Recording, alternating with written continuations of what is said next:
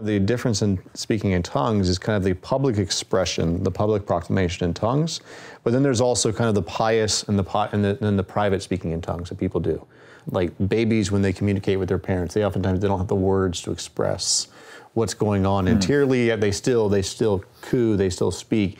And to a certain extent, like tongues, when praying privately, like praying in one's own private prayer, kind of falls into the same category. It's like we don't know what to express and how to express everything which is coming out, and therefore it oftentimes will manifest in the gifts of tongues, where people will pray in tongues. There's a difference between that, which is very common in charismatic prayer and in charismatic groups where people will just preach, and then there's a time where a person is actually given a message. If a person comes with a message which is in tongues, there's also another person who's there who has the interpretation of tongues.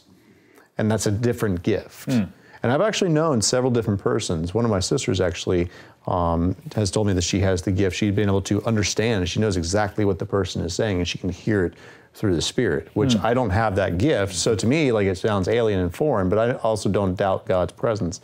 And interesting, there's also people who are there, priests who are there to verify that there's nothing wrong with this message. Yeah, nothing doctrinally off. There's nothing doctrinally off, yeah. And there's nothing which is perverse, or there's nothing which is that the enemy is trying to, or that this is just a person who is coming up with their own crazy thoughts. And you see some of that in the instructions that St. Paul gives in 1 Corinthians. Yes, and that's where St. Paul also talks about the gifts that work together. That if a person is giving a public gift, but you don't have other people there and you don't have all the gifts working together, that's not an authentic message, and that's not authentic tongues.